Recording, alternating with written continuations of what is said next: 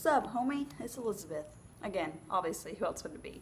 But I wanted a quick little tiny video because I actually just went to my first college orientation the other day, and I was really nervous about college at first, but now I'm super excited, and I figured it might be cool to do like a mini video series on like college as a freshman and maybe like my experiences I go through, what classes I'm taking, if I'm gonna do sororities, like stuff like that. And I figured like maybe people who are seniors going to college could find that helpful, or people who are like just in high school in general, and then maybe people who are actually farther in college or already graduated can comment and give me tips and stuff.